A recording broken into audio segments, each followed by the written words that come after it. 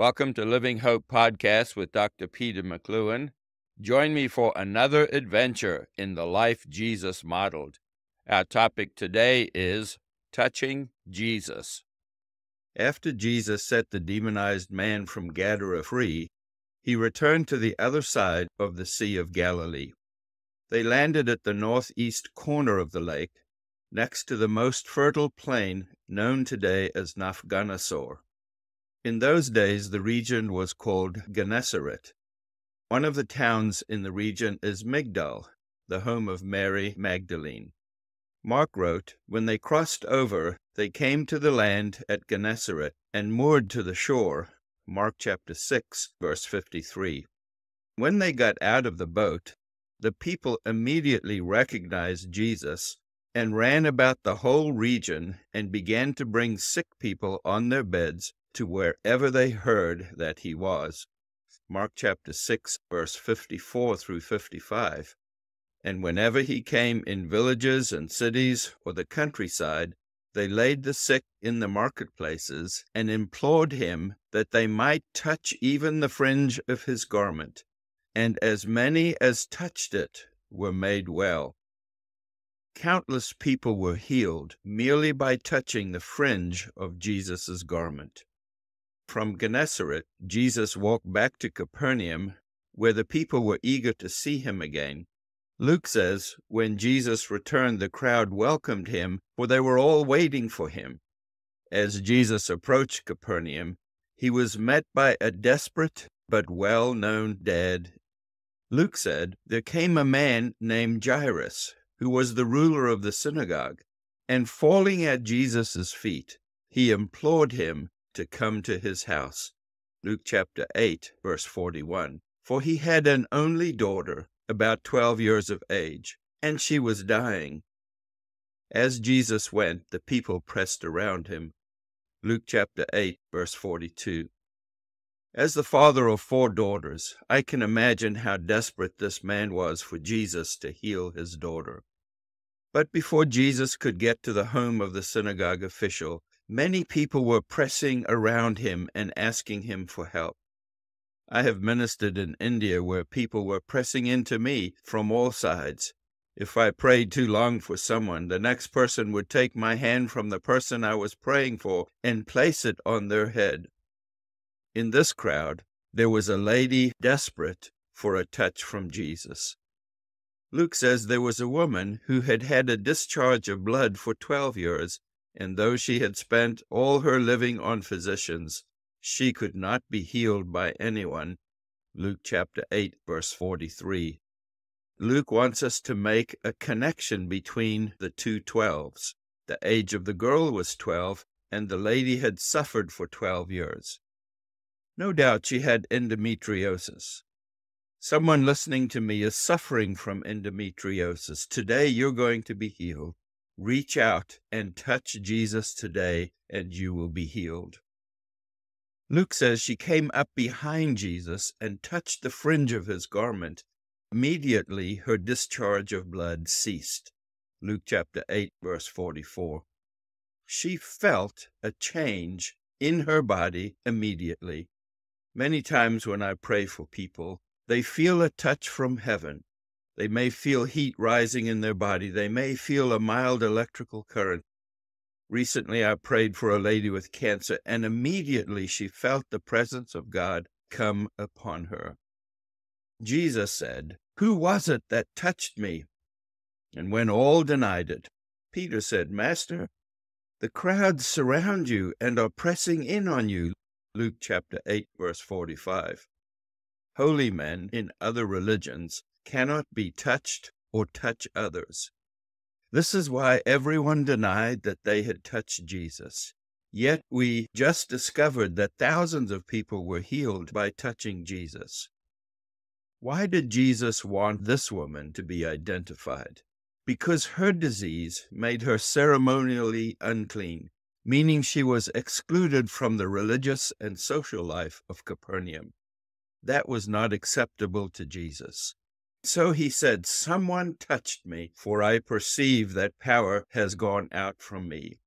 When the woman saw that she was no longer hidden, She came trembling and falling down before him, declared in the presence of all the people why she had touched him and how she had been healed immediately. Luke chapter 8, verse 46 and 47. The lady knew many people had been healed by touching Jesus. What she had to believe was that even though she was unclean, she too could be healed. Someone listening to me believes that Jesus still heals, but you're not sure if you're worthy to be healed by him. This lady proved that Jesus is willing to heal you. Listen to what Jesus said to her. "Daughter of Abraham, your faith has made you well. Go in peace." Luke chapter 8, verse 48. This is the only person Jesus called by the affectionate term, daughter of Abraham, meaning she had been restored to the religious community in Capernaum.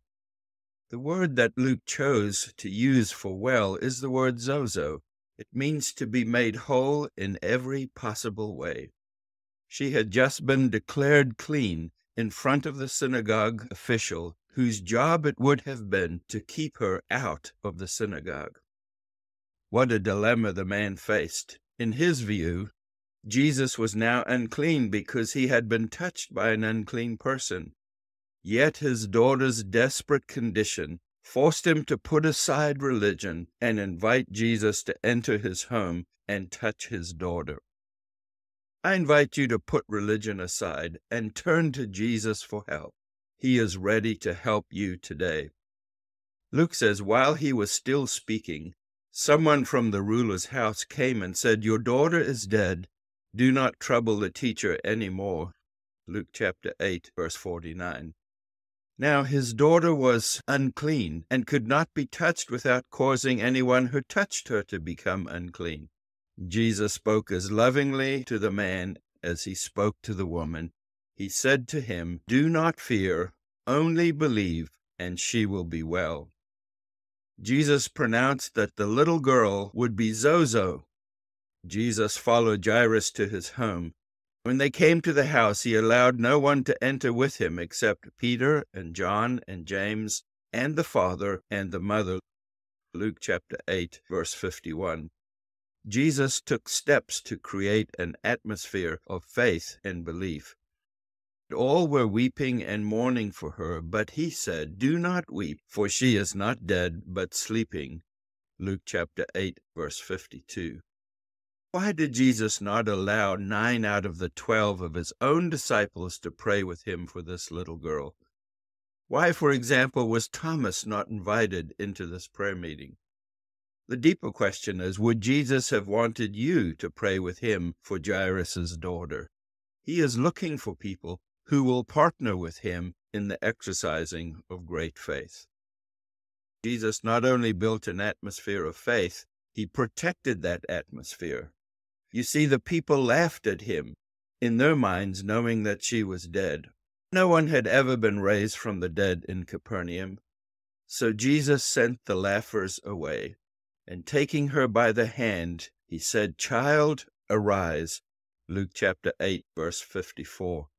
Her spirit returned, and she got up at once, and he directed that something should be given to her to eat. Her parents were amazed. These are 2 very powerful stories. They show us that Jesus is not willing to sacrifice the older generation to reach the next generation. You're not too old to be healed. And you're not too young to be important to Jesus. You're not too poor to be healed, nor too rich to not need help from Jesus. Whatever your need is today, Jesus is ready, willing, and able to help you. Perhaps you have a young child whose life is slipping away. I say to your child, arise in the name of Jesus. I call the spirit of your child back to their body. You will live and you will not die. If you are a follower of Jesus, I invite you to become conscious of stewarding the presence of God so that people are healed by touching your clothes or coming in contact with your shadow. Grow in the understanding that when people touch you, they are touching Jesus in you. When I travel or speak to large crowds, I invite people who don't wish to tell me what they are suffering from to touch me and ask Father to heal them. If you have a socially embarrassing disease that makes you feel unclean, I say to your disease, go in the name of Jesus. If you feel the presence of God coming upon your body right now, you are being healed and you will know it. The lady in the story was not the first to be healed by touching Jesus. She had faith to believe Jesus would do it for her. Her story tells us that Jesus will do it for you. Let me take a few moments and pray for you. If you're suffering from endometriosis, I command your endometriosis to end right now. Feel the presence of God coming upon you. The lady in the story knew immediately that her bleeding had stopped. You're suffering from a social disease. I come against that disease in the name of Jesus. No matter how you contracted it, whether you know or don't know, whether you did things you knew you shouldn't have done, whatever happened to you, I call the shame out of your life. I release you in the name of Jesus, and I command your disease to go. If you feel unqualified to be healed, I break off that lie. Father loves you, and he wants to restore you, daughter and son, into the kingdom of God. If you have a child on their deathbed right now, pray for your child. I say, child, come alive now in Jesus' name. I break fever. I break infection. I break cancer. I break tumors in the name of Jesus. Come alive right now.